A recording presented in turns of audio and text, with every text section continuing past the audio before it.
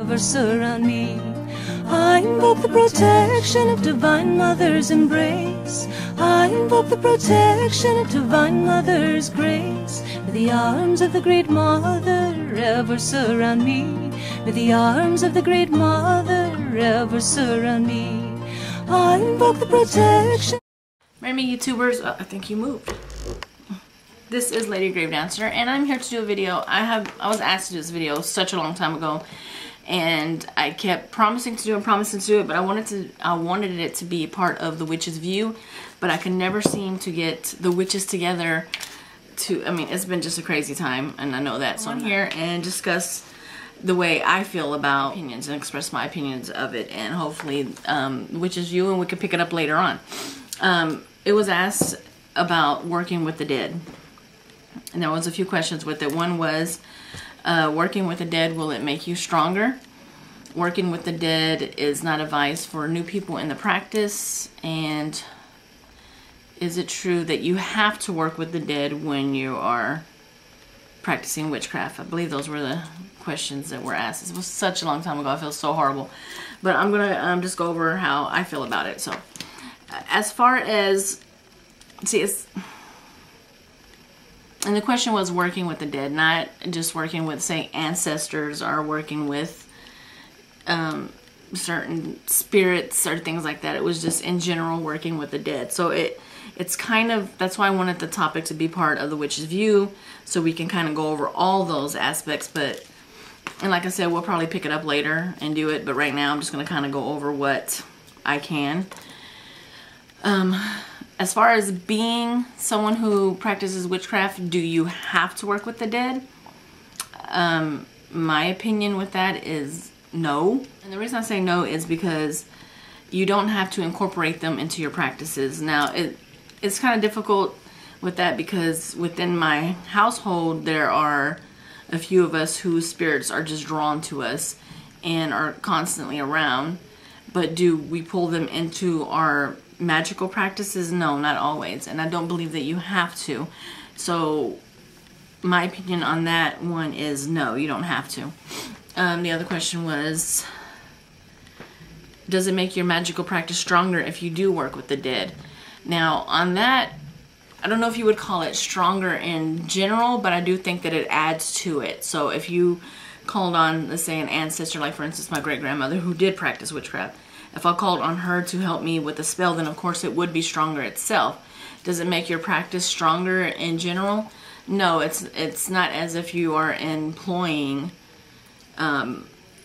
spirits to work within your practice, making it bigger and stronger. It's not like that. But if you do, of course, it would just be like if I had other witches here doing this topic, the topic would be expressed stronger because there's more of us here. So I guess that's one of those yes and no answers, to where if you one time called on a spirit to help you with a spell and the spell was stronger, but then they're not part of your practice ever again, then would your practice be stronger? No. But if you did call them in for spell works, then yes, I do believe that your spells and rituals and things like that would be stronger when you call on help from anybody, not just the dead. So that's how I feel about that.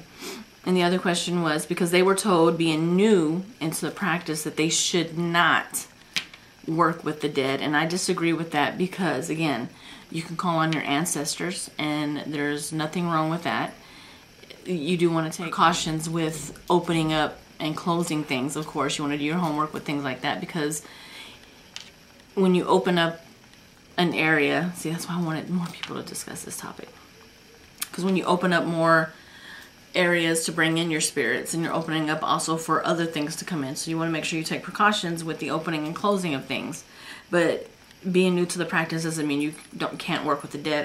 I think that's kind of crazy for someone to say that to this particular person, because why would I not want to call on my great-grandmother to help me with a spell if I just started practicing?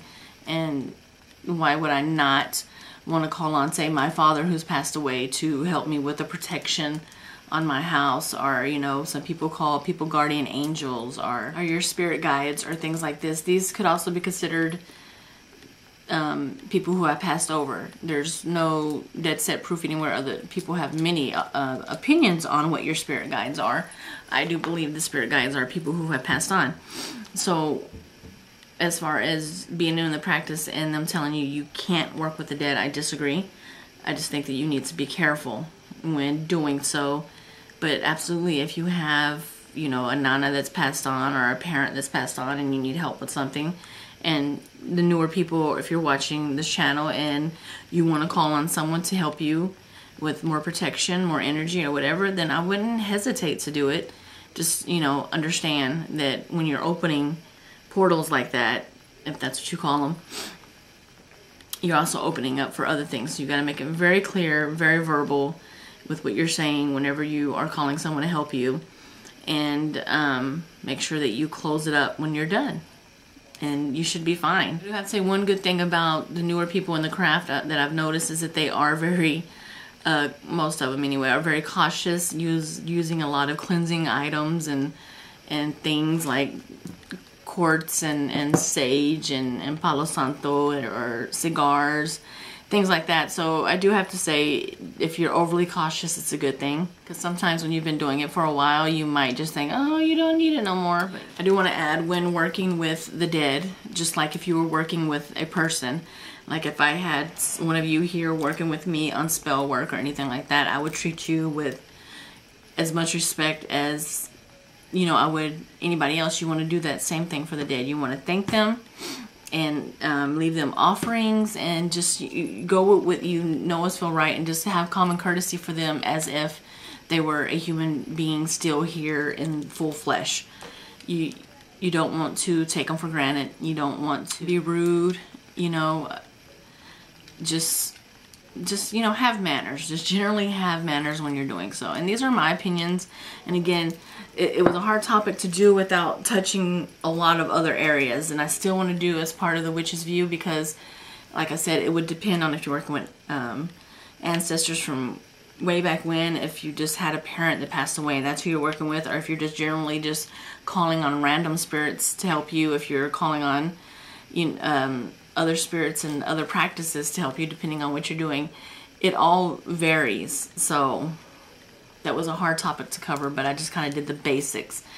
I wouldn't think that someone was new in the practice would want to call on, you know, you come into, let's say, how can I say this without sounding so, like if you just started, okay? And I think even the people who just started underestimate themselves, and some of the people who've been practicing for, you know, years and years and years don't give them enough credit. So I have learned so much from new people coming into the practice, and they've made me see things that I hadn't seen before, and it gives me a refreshing feeling into my practice, because I see how excited and how much they want to soak up the knowledge, and it refreshes me. That's why I love to meet new people, and it's people who are newer to the practice or who have come back, and to see that excitement in their eyes and how they talk and everything, it brings back something in myself. So I don't want you to think for the newer people watching this, that I'm putting you down or anything or telling you what not to do.